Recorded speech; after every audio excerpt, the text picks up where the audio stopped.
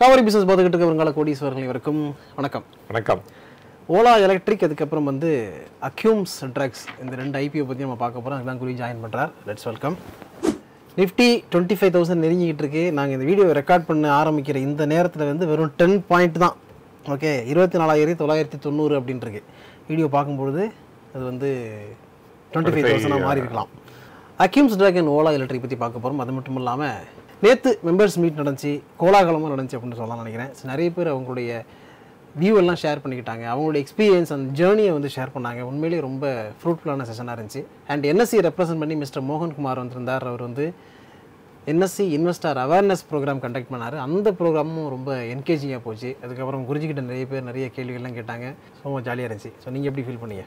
நம்ம வியூவர்ஸ் வந்து யாராரு வரேன்னு சொல்லியிருந்தாங்களோ அத்தனை பேர் ஆல்மோஸ்ட் எல்லாருமே வந்திருந்தாங்க. அண்ட் சம் பீப்புள் ஈவன் அவங்களோட ஃபேமிலியோட கூட வந்திருந்தாங்க. அண்ட் ஒரு என்கேஜிங் டிஸ்கஷன் இருந்தது அவங்களோட. ஸோ அதுதான் நான் மெயினாக பார்க்குறேன். அண்ட் நீங்கள் சொன்ன மாதிரி அந்த என்எஸ்சி ப்ரோக்ராம் கூட நல்லா இருந்தது. ஃப்யூச்சரில் என்ன பண்ணலாம் அப்படின்னா, நம்ம வந்து ஒரு சார்ட்டர்ட் அக்கௌண்டன்ட் ஃபார்மை கூட உள்ளே எடுத்துகிட்டு வரலாம், along with the insurance company. அப்படி பண்ணுறப்ப இந்த ஃபினான்ஷியல் கொஸ்டின்ஸ் நிறைய, அப்புறம் எஸ்பெஷலி த டேக்ஸ் இம்ப்ளிகேஷன்ஸ் அதெல்லாம் வந்து அவரே ஆன்சர் பண்ணுவார். ஸோ அதுவும் ஒரு ஹெல்ப்ஃபுல்லாக இருக்கும்னு நினைக்கிறேன் நம்மளுடைய மெம்பர்ஸ்க்கு. ஸோ இப்போதைக்கு டென்டேட்டிவாக நான் என்ன நினைக்கிறேன் அப்படின்னா, August 17th அன்னைக்கு நெக்ஸ்ட் மீட்டிங் வச்சுக்கலாம். பட் இந்த மீட்டிங் வந்து will be a paid service only. So the venue and time and amount எல்லாமே ஷார்ட்லி இன்டிமேட் பண்ணலாம். ஓகே. ஸோ நேற்று மீட்டிங்கில் வந்து கலந்துக்கிட்ட எல்லாருக்குமே கோடான கோடி நன்றிகள். நீங்கள் கொடுத்த எனர்ஜி வந்து இன்னும் ஒரு 2 வருஷத்துக்கு ஓடும் அப்படிங்கிற அளவுக்கு இருக்குது. அடுத்த மீட்டிங்கில் இதே மாதிரி நம்ம இன்னும் எனர்ஜெட்டிக்காக நிறைய விஷயங்கள் பண்ணுவோம், நிறைய புதிய விஷயங்கள் வந்து உள்ளே கொண்டு வருவோம். ஓகே, ஸோ அடுத்த மீட்டிங்கில் சந்திப்போம். அதே மாதிரி இப்போ நம்ம கண்டக்ட் பண்ண மீட்டிங் பார்த்திங்கன்னா ஒரு லிமிட்டட் ஆடியன்ஸை வச்சு தான் பண்ணோம். அதே மாதிரி தான் நெக்ஸ்ட் மீட்டிங் பிளான் பண்ணியிருக்கோம். பெரிய க்ரௌட் இல்லாமல் ஒரு மினிமம் க்ரௌடில் நம்ம வந்து என்ன விஷயத்தை கன்வே பண்ணணுமோ அதை கன்வே பண்ணலாம் அப்படின்னு. ஏன்னா நம்ம மீட்டிங் வந்து அடுத்தடுத்து வச்சுக்கிட்டு தான் இருக்க போகிறோம். அதனால் இந்த மீட்டிங்கும் அதே மாதிரி லிமிடெட் க்ரௌடில் தான் இருக்கும். ஸோ எத்தனை பேர் சீட்டிங் கெப்பாசிட்டி அப்படிங்கிற மற்ற விஷயங்கள் எல்லாத்தையுமே கூடி சீக்கிரம் உங்களுக்கு நாங்கள் அனௌன்ஸ் பண்ணுறோம். வீடியோ ஆரம்பிக்கும் போது சொன்னீங்க 25,000 டச் ஆகிடும் அப்படின்னு சொன்னீங்க இன்னைக்கு. அண்டு நானும் ஒரு கிரேட் பாசிபிலிட்டி இருக்குது அப்படின்னு சொன்னேன் நான். அண்டு எந்த காரணத்தினால இது மேலே போயிட்டுருக்கு உங்களால் சொல்ல முடியுமா? எஃப்ஐஎஸ் வந்து அதிக இன்வெஸ்ட்மெண்ட் வர்றது ஒன்று விஷயம். சரி, அது ஒன்று எனக்கு டக்குன்னு ஸ்ட்ரைக் ஆகுது. அது இல்லாமல் ரைட்டு 34,000 crores இன்வெஸ்ட் பண்ணியிருக்காங்க ஜூலையில் மட்டுமே. ஸோ எந்த ஷேரை விற்றாங்களோ அதே ஷேரை திருப்பி வாங்கியிருக்காங்க. ஓகே. ஸோ அது ஒரு ரீசன். அஃப்கோர்ஸ் அவங்களோட சேர்ந்து டிஐஎஸும் நிறைய வாங்கிட்டு இருக்காங்க. ஸோ அதுவும் ஒரு ரீசன்ஸ். அனதர் இம்பார்ட்டன்ட் காரணம் என்னன்னா, மான்சூன் பாருங்கள். எல்லா ஊர்லேயும் மான்சூன் வந்து ஆக்டிவாக இருக்குது. ஓகே. வெஸ்டர்ன் காட்ஸ் ஃபுல்லாக அந்த ஸ்டேட்ஸ், வெஸ்டர்ன் காட்ஸில் இருக்க அத்தனை ஸ்டேட்ஸ்க்கும் ஹெவி ரெயின். அண்ட் காவேரியில் பாருங்கள், almost Mettur reach the full capacity. And அதே மாதிரி கர்நாடகாவில் பார்த்தீங்கன்னா எல்லா டேமும் ஃபுல்லாக எடுத்து. ஸோ இது வந்து ஒரு ட்ரெமெண்டஸ்லி குட் நியூஸ். ஏன்னா மகாராஷ்டிரா, கர்நாடகா அண்ட் தமிழ்நாடு எல்லாமே இங்கே இருக்க farmers about 60% of the population. And இந்த 60% ஆஃப் த பாப்புலேஷனை டெஃபினட்டாக அவங்க கையில் நிறைய இன்கம் இருக்கும் இந்த வருஷம். ஸோ அது வந்து குட் நியூஸ். அதே சமயத்தில் அக்ரிகல்ச்சர் ப்ராடக்ட்ஸ்னால தான் இன்றைக்கி இன்ஃப்ளேஷன் ரொம்ப ஹையாக இருக்குது. அண்டு இந்த இது ப்ரொடக்ஷன் கரெக்டாக இருந்தால் not only vegetables but also serials வரையும் கட்டுப்பாடுக்குள்ளே தான் இருக்கும் அப்படின்னு நான் ஃபீல் பண்ணுறேன். அப்போ வந்து இன்ஃப்ளேஷன் குறைஞ்சிச்சுன்னா நமக்கு இன்ட்ரெஸ்ட் ரேட்டும் குறையிறதுக்கு சான்சஸ் இருக்குது இந்த இயர் எண்டோ இல்லை அடுத்த வருஷம் பிகினிங்கில். ஸோ அதனால் நிறைய ஸ்பில் ஓவர் எஃபெக்ட் இருக்கும். ஏன்னா இவங்க இன்றைக்கி பயிர் பண்ணுறது வந்து இவங்க கையில் பணம் வந்து ரீச் ஆகிறதுக்கு இந்த இயர் எண்ட் ஆகிடும். ஸோ அதனால் அந்த டைமில் வந்து இன்ஃப்ளேஷன் குறையிறதுக்கு சான்சஸ் இருக்குது. அதே சமயத்தில் ஆர்பிஐயும் டெசிஷன் எடுக்கிறதுக்கு சான்சஸ் இருக்குது. இந்த ஹோப்பில் தான் ஐ திங்க் ஷேர் மார்க்கெட்டும் மேலே போயிட்டுருக்குன்னு நினைக்கிறேன் நான். ஓகே, இப்போ நம்ம அக்யூம் ட்ரக் அண்ட் ஃபார்மாசிட்டிக்கல் லிமிடெட் கம்பெனியோட ஐபிஓக்கு போகலாம். Right. So total issue size வந்து 1856.74 கோடி, ஃப்ரெஷ் இஷ்யூ 680 கோடி, ஆஃபர் ஃபார் சேல் 1176.74 கோடி அப்படின்னு கொடுத்துருக்குறாங்க. ஐபிஓ நாளைக்கு ஓப்பன் ஆகுது, ஜூலை 30 ஓப்பன் ஆகுது. அண்ட் க்ளோஸ் ஆகிறது August 1 க்ளோஸ் ஆகுது. இந்த ஐபிஓ பற்றி என்ன நினைக்கிறீங்க? ரைட். இந்த ஐபிஓ வந்து நீங்கள் சொன்ன மாதிரி 2 கம்போனன்ட் இருக்குது. ஒன்று வந்து கம்பெனிக்கு போவோம் அந்த ஃபண்டு கலெக்ட் பண்ணுறது, அதான் ஃப்ரெஷ் இஷ்யூன்னு சொல்கிறாங்க. இன்னொன்று வந்து ஆஃபர் ஃபார் சேல். ப்ரொமோட்டர் வந்து அவங்களுடைய ஷேர்ஸை டிஸ்இன்வெஸ்ட் பண்ணுறாங்க ஆறு விற்கிறாங்க. ஸோ அந்த அமௌண்ட்டும் இது பார்ட் ஆஃப் த ஐபிஓ. இப்போ பார்த்தீங்கன்னா இந்த ஃப்ரெஷ் இஷ்யூ வச்சு என்ன பண்ண போகிறாங்கன்னு பார்த்தீங்கன்னா பேசிக்கலி அவங்கள லோனை ரீபே பண்ணுறேன்னு சொல்லியிருக்காங்க. அப்புறம் ஒர்க்கிங் கேபிட்டலுக்கு அது யூஸ் ஆகும், ஆர் இன்ஆர்கானிக் அக்விசிஷனுக்கும் ஃபியூச்சரில் அதை யூஸ் பண்ணிப்பாங்க அப்படின்னு கொடுத்துருக்காங்க. இவங்க எந்த மாதிரி பிஸ்னஸில் இருக்காங்க அப்படின்னு பார்த்தீங்கன்னா சிடிஎம்ஓ அப்படின்னு சொல்லலாம். That is contract development manufacturing organisation. Basically pharmaceutical ஏரியாவில் தான் இருக்காங்க. ஸோ அந்த ஏரியாவில் இவங்க வந்து யார்கிட்ட கான்ட்ராக்ட் போடுவாங்க அப்படின்னா இன்னோவேட்டிங் கம்பெனிஸ் கிட்ட. பேசிக்கலி த டொமஸ்டிக் ஃபோக்கஸ்டு சிடிஎம்ஓ பிளேயரில் இவங்க வந்து லார்ஜஸ்ட் பிளேயர் அப்படின்னு சொல்லணும். Nearly about 9% of the market share இவங்க வச்சுருக்காங்க இந்த பிஸ்னஸில். இந்த சிடிஎம்ஓ பிஸ்னஸ்னால் என்னங்கிறத இந்த ஸ்லைடை பார்த்து கொஞ்சம் ஒரு குயிக்காக எக்ஸ்பிளைன் பண்ணிடலாம். இதில் டிஃப்ரெண்ட் டைப்ஸ் ஆஃப் ஓவர்லாப்பிங் இது இருக்கும். சில டைமில் வந்து சிடிஎம்ஓன்னு சொல்லுவாங்க, அண்ட் சில ஆர்கனைசேஷனுக்கு சிஆர்ஓன்னு சொல்லுவாங்க, வேர் கான்ட்ராக்ட் ரிசர்ச் ஆர்கனைசேஷன். அவங்க வந்து அந்த ட்ரக்கு வந்து ஆக்சுவலாக கமர்ஷியலைசேஷன் பண்ணுறதுக்கு முன்னாடி பண்ணுற ரிசர்ச். அவங்க வந்து இன்னோவேட்டர்ஸ் கூட ஜாயின் பண்ணி அது பண்ணுறது, அதுதான் சிஆர்ஓன்னு சொல்லுவாங்க. சில இடத்துல வந்து சிஎம்ஓன்னு சொல்லுவாங்க, வேறு வந்து கான்ட்ராக்ட் மேனுஃபேக்சரிங் ஆர்கனைசேஷன். இது எப்போ வரும் அப்படின்னா நீங்கள் வந்து ஒரு ட்ரக்கை வந்து எஃப்டிஏலேருந்து அப்ரூவல் ஆகிடுத்துனா அப்புறமேலே அதை கமர்ஷியலைஸ் பண்ணும்போது இவங்க வருவாங்க. ஸோ அதனால் ஒரு சட்டில் டிஃப்ரென்ஸ் தான் இருக்கும், ஒரு ஸ்மால் வேறுபாடு தான் இருக்கும் ஒவ்வொரு ஆர்கனைசேஷனுக்கும் பார்த்தீங்கன்னா. அதனால் சிஆர்ஓங்கிறது வந்து ப்ரீ கமர்ஷியலைசேஷன், சிடிஎம்ஓ வந்து ஓவர்லேப் ஆகும். ஸோ இந்த ட்ரையல்லையும் பார்ட்டிசிபேட் பண்ணுவாங்க, அதே சமயத்தில் அந்த ட்ரக் டிஸ்கவரி ஆனோடனே அதை கமர்ஷியலைஸ் பண்ணுறதுக்கும் அதை ஒர்க் அவுட் பண்ணுவாங்க. ஸோ அதுதான் இந்த சார்ட்டு காமிக்கும். ஸோ அதை பார்த்து தெரிஞ்சுக்கலாம். ஸோ தட் அந்த டிஃப்ரென்ஸ் என்னன்னு கிளியராக எல்லாத்துக்குமே இந்த சார்ட்டை பார்த்தாலே புரியும்னு நினைக்கிறேன். அண்ட் இந்த ஆர்கனைசேஷன் வந்து இந்த சிடிஎம்ஓ பண்ணுற கம்பெனி பார்த்தீங்கன்னா இவங்களோட பர்ஃபார்மன்ஸ் பார்த்தீங்கன்னா சடனாக ஒரு செட்பேக் இருக்குது. நியர்லி ஒரு 97% டிப் இருக்குது அவங்களுடைய profit compared to the last year. 2023 இருந்த ப்ராஃபிட்டுக்கு 24 பார்த்தீங்கன்னா ஒரு நியர்லி 97% குறைஞ்சிருக்கு. இது ஒரு நெகட்டிவ் தான். ஸோ அதனால் அதை கேர்ஃபுல்லாக வாட்ச் பண்ணுங்கள். அண்டு 10 மேனுஃபேக்சரிங் சென்டர்ஸ் இந்தியாவில் வச்சுருக்காங்க ஃபார் சிடிஎம்ஓ பிஸ்னஸில்.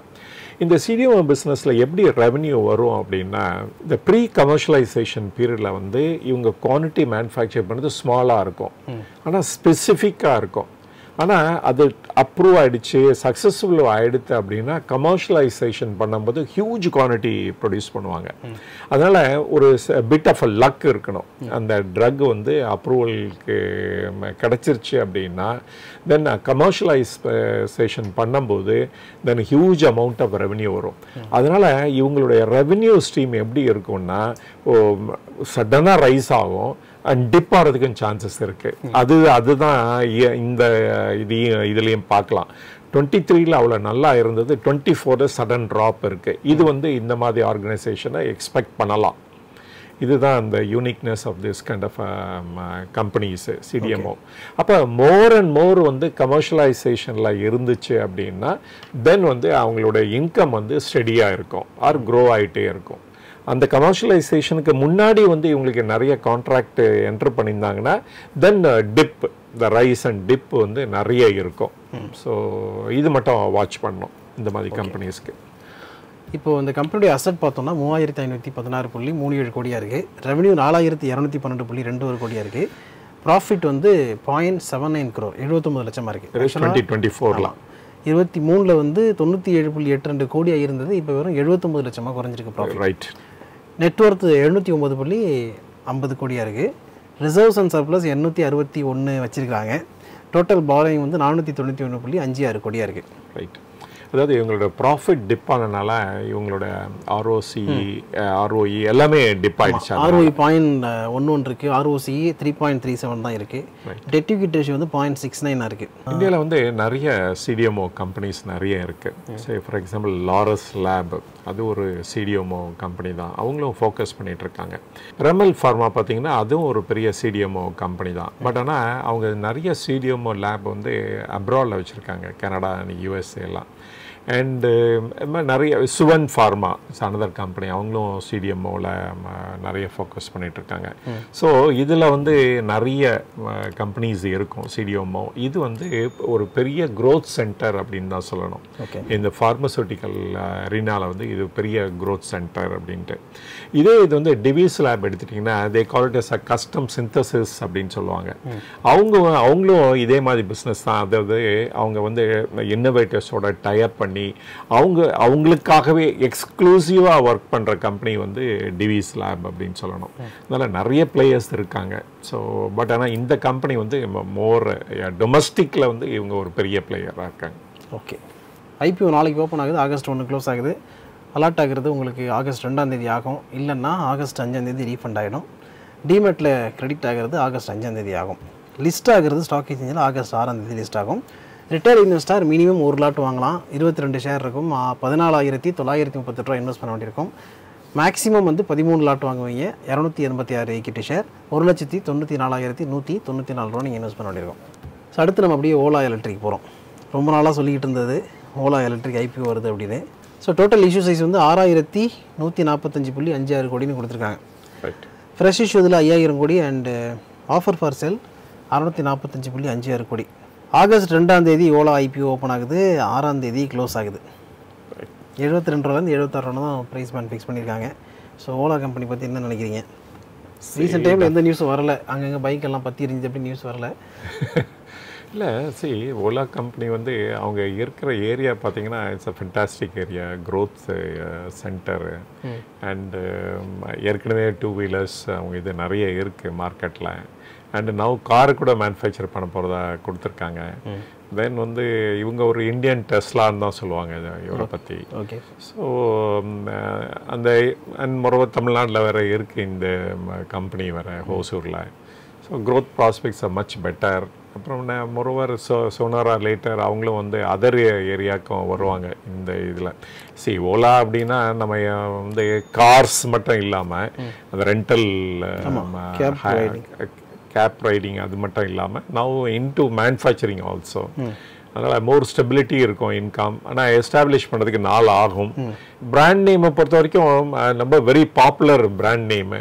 அண்டு இவங்க சொன்னதெல்லாம் நிறைவேற்றுறாங்கன்னா தென் வந்து இந்த company will also grow tremendously அப்படின்னு தான் எடுத்துக்கணும். பட்டு பாருங்கள், மித்த இதுக்கெலாம் ஃபோக்கஸ் குறைஞ்சிட்டே போயிட்டுருக்கு. அண்டு இந்த இது வந்து நல்லா தான் பண்ணுறதுக்கு கிரேட்டர் சான்சஸ் இருக்குன்னு நான் ஃபீல் பண்ணுறேன். ஓகே, IPO டீட்டெயில் நம்ம பார்ப்போம். ஃபேஸ் வேல்யூ 10 ரூபான்னு கொடுத்துருக்காங்க, 72 ரூபாலேருந்து 76 ரூபா ப்ரைஸ் பேண்ட் ஃபிக்ஸ் பண்ணியிருக்காங்க. IPO ஓப்பன் ஆகிறது ஆகஸ்ட் 2, க்ளோஸ் ஆகிறது ஆகஸ்ட் 6. அண்ட் அலாட்மெண்ட் வந்து 7ஆம் தேதி இருக்கும். ரீஃபண்ட் 8ஆம் தேதி கிடைக்கும். சப்போஸ் உங்களுக்கு அலாட் ஆகலைன்னா டிமார்ட்டில் 8ஆம் தேதி கிரெடிட் ஆகிடும். லிஸ்டிங் டேட்டு ஆகஸ்ட் 9 அப்படின்னு கொடுத்துருக்காங்க. ரிட்டைல் இன்வெஸ்டர்ஸ் வந்து மினிமம் 1 லாட் வாங்குவீங்க, 195 ஷேரு, 14,820 ரூபா. மேக்ஸிமம் 13 லாட்டு 2,535 ஷேரு, 1,92,660 ரூபா இன்வெஸ்ட் பண்ண வேண்டியிருக்கும். அண்ட் the total size வந்து 6,000 கோடி. பட் ஆனால் ஃப்ரெஷ் இஷ்யூ வந்து நிறைய இருக்குது, nearly 5,500 கோடி. அண்ட் இது பார்த்தீங்கன்னா ஆஃபர் ஃபார் சேல் வந்து குறைச்சி தான் இருக்குது. அதனால் இதை வச்சே நம்ம என்ன கணிக்கலாம் அப்படின்னா, அண்டு இப்போ இருக்க ப்ரொமோட்டர்ஸ் வந்து இதில் வந்து ட்ரெமெண்டஸ் க்ரோத் இருக்குது. அதனால் இது வந்து லிஸ்ட் ஆனோன்னு இன்னும் நல்லா பண்ணோம் அப்படிங்கிற அந்த தைரியத்தினால தான் நிறைய இதை வந்து ஆஃபர் பண்ணலை ஃபார் சேலுக்கு. ஓகே. ஸோ இது வந்து ஒரு ப்ளஸ் பாயிண்ட் அப்படின்னு எடுத்துக்கலாம் நம்ம. Okay. So another plus point நம்ம ஏற்கனவே பேசணும், இஸ் ரெனியூபிள் எனர்ஜி ஏரியாவில் இருக்கிறனால இதுக்கு வந்து க்ரோத் இருந்துட்டு தான் இருக்கும். ஓகே. அண்ட் இந்த கம்பெனியுடைய ஃபண்டமெண்டல்ஸில் பார்த்தோம்னா அசட் வந்து இப்போது 7,735.41 கோடியாக இருக்குது. இது வந்து இம்ப்ரூவ் ஆகிருக்கு 5,573 கோடியிலேருந்து. ரெவன்யூ 5,243.27 கோடியாக இருக்குது. ரெவன்யூவும் 2,780 கோடியிலேருந்து இம்ப்ரூவ் ஆகிருக்கு, இன்க்ரீஸ் ஆகிருக்கு. ஆனால் ப்ராஃபிட் வந்து மைனஸில் போயிருக்கு. தொடர்ச்சியாக வந்து லாஸ் மேக்கிங் கம்பெனி தான். 1,584.4 கோடி மைனஸில் இருக்குது இப்போ ப்ராஃபிட்டு. ப்ரீவியஸ் குவார்ட்டரில் Q4ல் பார்த்தோம்னா அது 1472 கோடியாக இருந்திருக்கு, மைனஸில் இருந்திருக்கு. அதிலிருந்து இன்னும் அதிகமாக மைனஸ் ஆகிருக்கு. இப்போது நெட்ஒர்த் வந்து 2019.34 கோடியாக இருக்குது. நெட்ஒர்த்து கொஞ்சம் குறைஞ்சிருக்கு. ரிசர்வ் அண்ட் சர்ப்ளஸ் வந்து -2282.54 கோடியாக இருக்குது. அதுவும் வந்து ரொம்ப அந்த மைனஸில் போயிட்டே இருக்குது, அதிகரிச்சிட்டே போகுது. டோட்டல் பாரோயிங் இப்போ 2389.21 கோடி வச்சுருக்காங்க. ஸோ பெரிய அளவில் கடன் இருக்கிற ஒரு கம்பெனியாக ஓலா இருக்குது. அந்த பாரோயிங் எப்படி இன்க்ரீஸ் ஆகிருக்குங்கிறதையும் பார்க்கணும். 2021 38 கோடியாக இருந்த பாரோயிங் வந்து இப்போ 2389 கோடியாக இன்க்ரீஸ் ஆகிருக்கு. ரைட். ஓலா வந்து ஒரு ஜொமேட்டோ மாதிரி தான் தெரியுது. அவங்களும் நிறைய லாஸ் பண்ணிட்டு தான் இருந்தாங்க. இந்த லிஸ்ட் ஆகி அப்புறமேலே நிறைய ரெவென்யூ இன்க்ரீஸ் பண்ணி இப்போ தான் அந்த ப்ராஃபிட் டெரிட்டரிக்குள்ளேயே வந்திருக்காங்க. அதே மாதிரி தான் இதுவும் போகும்னு நினைக்கிறேன், இந்த ஓலாவும். ஸோ இப்போ நிறைய மணி ரைஸ் பண்ணுறாங்க. இதை வச்சுக்கிட்டு அவங்க லோனை ரீபே பண்ணலாம், இல்லாட்டா அதர் அசெட்ஸ் க்ரியேட் பண்ணலாம், இல்லாட்டா மார்க்கெட்டிங்கை யூஸ் பண்ணலாம். அண்டு இப்போ வந்து இந்த வெஹிக்கிள் பாருங்கள் ஸ்லோவாக வந்து கேட்சப் ஆகிட்டுருக்கு. ஸோ நம்மளுடைய இது வந்து டபுள் ஆகிருக்கு sale of electric vehicles. So அந்த இதில் அப்படி அந்த இதை பார்த்தோம்னா, அந்த ஸ்டாட்டிஸ்டிக் பார்த்தோம்னா அண்ட் டெஃபினட்டாக ஒரு க்ரோத் இந்த கம்பெனிக்கு இருக்கும் அப்படின்னு தான் எடுத்துக்கலாம் நம்ம. ஓகே, இதோட வீடியோ நாங்கள் வைண்ட் பண்ணிக்கிறோம். இதில் மென்ஷன் பண்ணது எல்லாமே எஜுகேஷனல் பர்பஸ்க்காகவும் இன்ஃபர்மேட்டிவ் பர்பஸாக மட்டும் தான், சஜஷனும் அட்வைஸாக கொடுக்குறதா இல்லை. அதனால் மென்ஷன் பண்ண ஸ்டாக்ஸ் எல்லாம் வாங்கணும்னு நினச்சிங்கன்னா நல்லா தெரிஞ்சு செபி ரெஜிஸ்டர்ட் அட்வைசரை கேட்டு டிசைட் பண்ணுங்கள். அடுத்து ஒரு நல்ல வீடியோ அனுப்பிடணும். இது வரைக்கும் உங்களுக்கு நீங்கள் பத்திரம் பார்த்துங்க. Thank you so much. தேங்க்யூ.